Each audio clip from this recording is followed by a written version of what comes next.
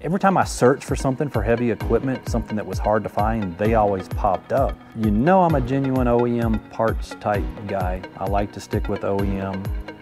But when there was no other option, reached out to a company called FridayParts. Now, so I'm gonna go ahead and open this up. We're gonna take a look at the pump and see if it is actually an OEM pump. Well, here it is. We can tell that it is brand new. There's no doubt about it. We do have the Sauer Danfoss logo casted into it, so that definitely looks original. It does have the Bobcat tag on it with a serial number and a part number.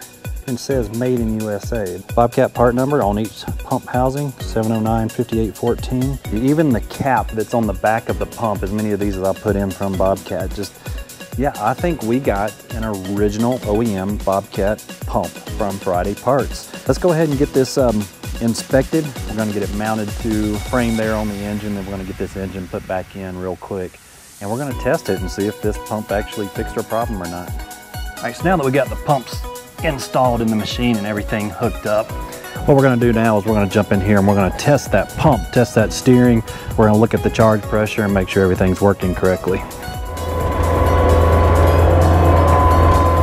I was getting an original brand new Bobcat